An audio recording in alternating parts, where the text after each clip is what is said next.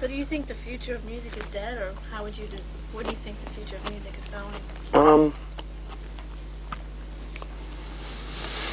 I think something was gonna, yeah. I think it's probably a good thing if computers just take over music. Because computers are a lot more messed up than people, and the more messed up and farther away music gets from music, the healthier it's going to be for music. I think computers could kind of take it to a new level. I'm all for it. People are the worst. It's the worst thing about music is that people play it.